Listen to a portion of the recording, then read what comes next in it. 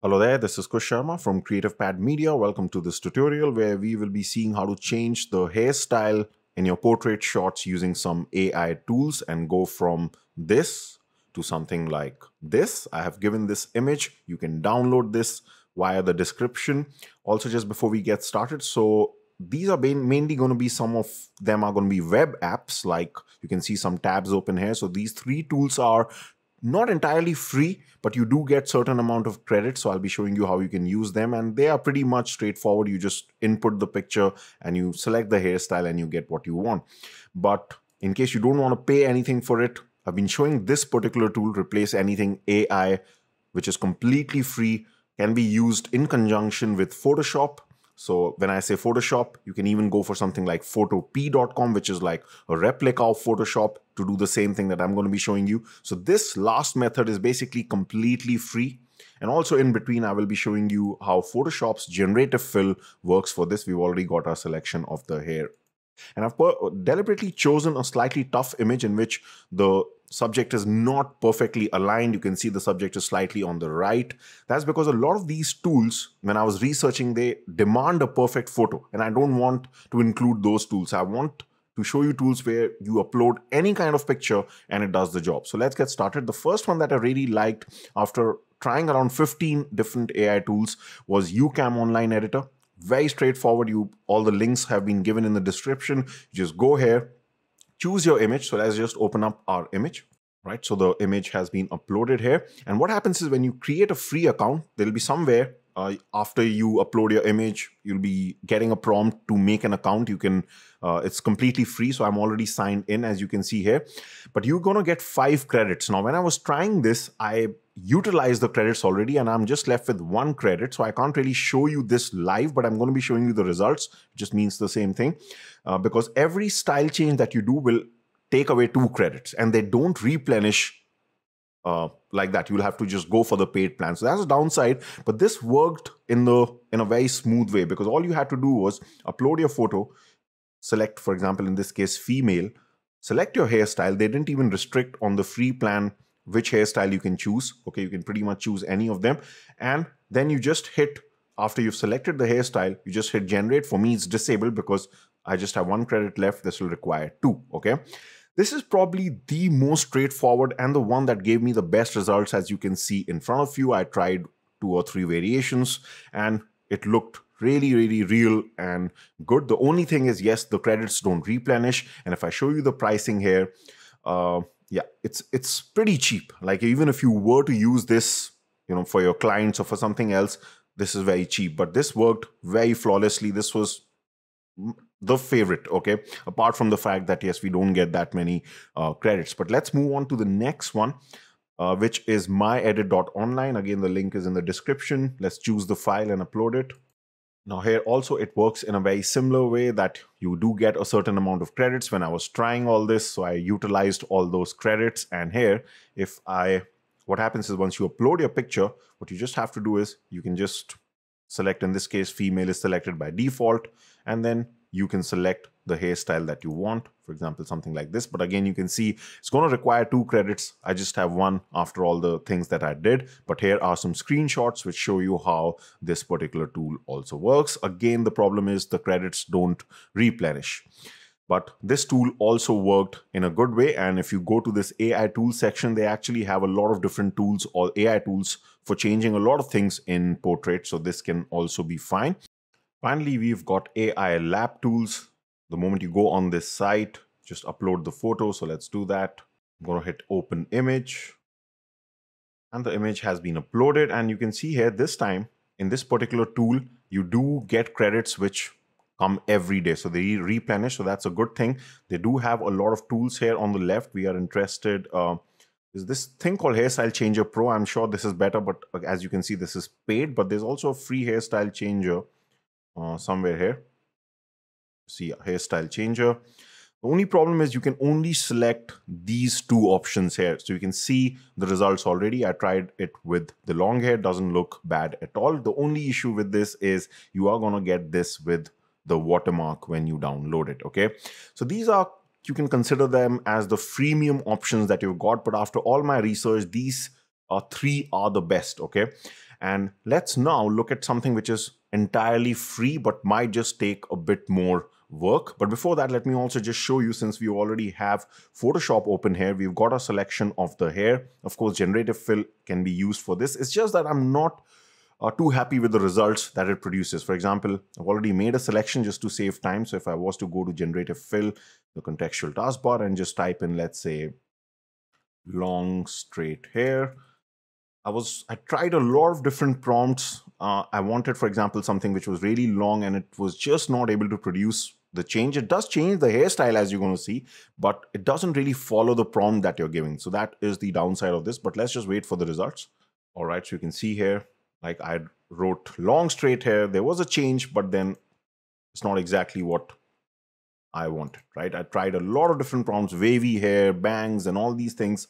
It just doesn't give you, changes the hairstyle. So right now, I would say generative fill probably is not the best option, okay? Even though if you have the paid version of Photoshop, this is the fastest way to do it, okay? But finally, let's look at something which works well, but it might take a bit of effort, but it's completely free. Right, so like I mentioned before, I have been showing a lot of videos on Replace Anything. You can just see the latest videos on my channel to just see the absolute basics of this tool. But basically, like the name suggests, you can replace anything. So we are going to replace the hair. The moment you go on this website, the link is given in the description. You go to this part which says image create, and let's upload our image here. Right, so we've got our image, and as shown before, how this tool works is the moment you get this cursor here, this is asking you to select something which is going to be retained, and then you're going to write the prompt, okay? So if you've not seen my last video on this topic, okay, where I showed you how to change a jacket, for example, the link is hovering on top. You can see that later if you want, because that'll make you understand this process in a much better way. But the problem with this is that the moment you click something, like if I, let's say, click on the hair, it's going to select the hair well, but the problem is it's going to retain the hair. So if I just type in now, change the hair, you can see it selected it well, right? It's showing you the overlay. But if I type in the prompt, let's say long wavy hair, it's not going to work because this is telling this tool that this has to be retained. Whereas what we need is opposite, right? We need to select everything else and not retain the hair and change it, right? So like I've shown in that particular video, the way out of this is because there's no way to inverse this selection in this tool as of now, okay? So what you have to do is, you have to basically go in this more input parameters option, and we have to upload a mask that we create. A mask is nothing but a selection, a black and white layer mask that you can create in Photoshop. And when I say Photoshop, you can actually create this. This particular function is available in the free replicas of Photoshop, like photop.com also. Whatever I'm going to show you right now, you can do it there also. So that's why this is a completely free process. And how it works is, so since from the last demo, we've already got a selection. What you just basically do is once we make a selection of what we want in Photoshop, we just have to create a layer mask, okay? So I can just go on here, create a layer mask, hold down Alt Option, and click on the layer mask so that we get a black and white version. That means we are seeing the layer mask itself. And this is what we are going to upload here, because you can see that it allows us the option to upload a user specified mask image, where how it works is that anything that is white represents the selection. Anything that is black means that it is not to be retained. It's not to be selected, right? Again, we want to do the opposite, right? That's what we are not able to do in this particular tool, because we don't want to retain the hair. So again, like I've showed in my last video, what you can do here is that you can just invert this. So you can double click on the layer mask, you'll get the properties window, just hit invert, and then you can do this. So now you can see that, yes, the white part, that means everything else in the image should be retained when we type our prompt, but the hair should be changed. So we've got that part. Now, the only thing is we need to export this as an image. So how you do that is I can just select all by hitting Control Command A, open up a new document. It's going to, because I selected everything, is going to open up a new document with the same dimensions.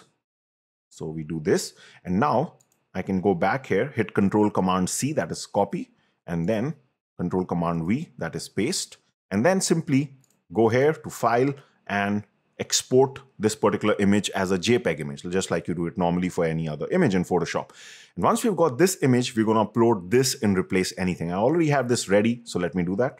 Right, so I'm going to go down here, And under the mask option, I'm going to upload the image.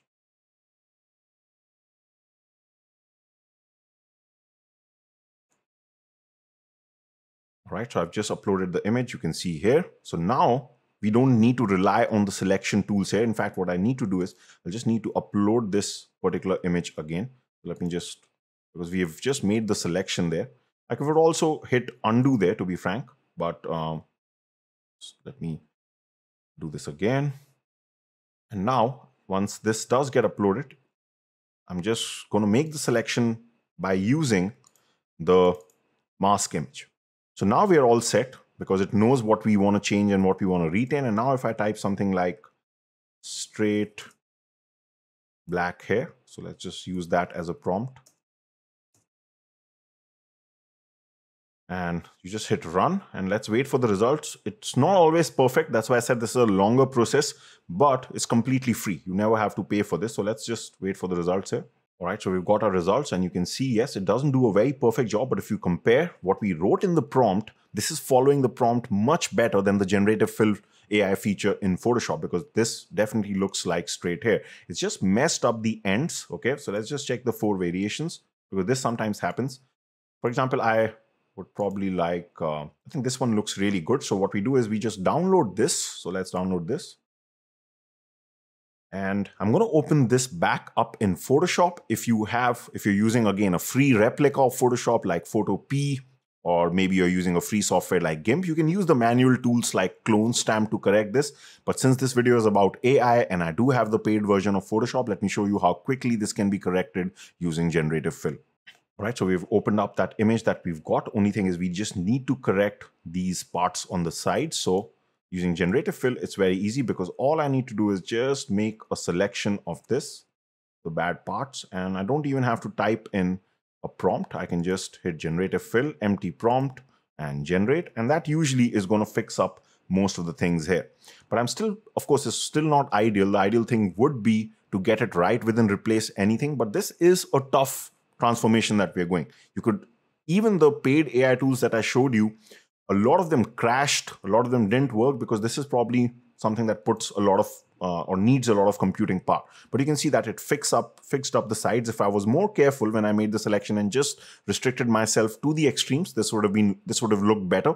But this is the completely free way of doing things. So I'm someone right now, I'm experimenting with a lot of different AI tools which can help photographers, which can help you edit your images. So if that is something that appeals to you, then don't forget to, of course, like this video and also subscribe to the channel so that you can keep in touch with all the different AI experiments that I am doing in the realm of photo editing. I will see you in the next video. Bye for now.